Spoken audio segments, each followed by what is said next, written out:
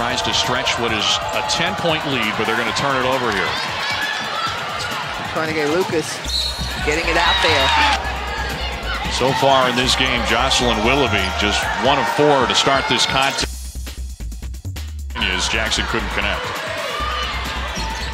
Here's Willoughby.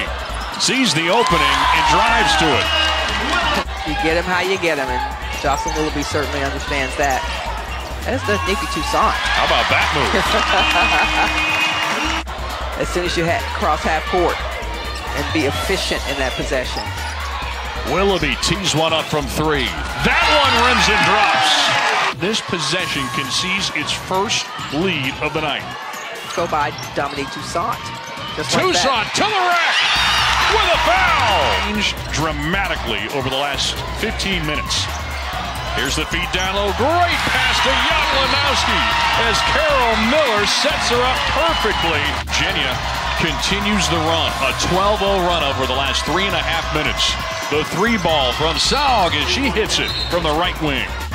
Miami calls off the Dogs, and it has been a come-from-behind victory of epic proportions tonight as the Cavaliers climb from 22 down